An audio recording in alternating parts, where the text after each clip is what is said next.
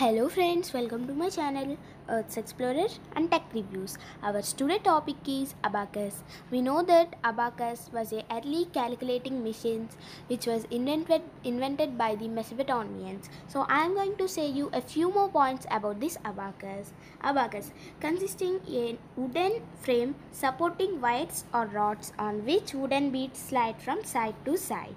It was developed in Mesopotamia from a flat sand-covered stone counting board on which pebbles were moved.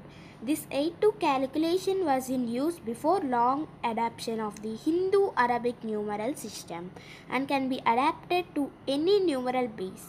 The abacus has a huge advantage over counting of the fingers of the hand simply because it can be used to record very large numbers accurately. The easiest type of abacus to understand is the modern Western version that uses a base of 10. Here each wire carries 10 beads and represents a decadal unit, that is 1, 10, 100, 1000 and so on. Abaci were widely used throughout the ancient world and are still important as teaching aid in preschool. The movement of the beads helps children to understand the groupings of 10 that are the foundation of our present number system. Other abaci were produced with an interior dividing bar.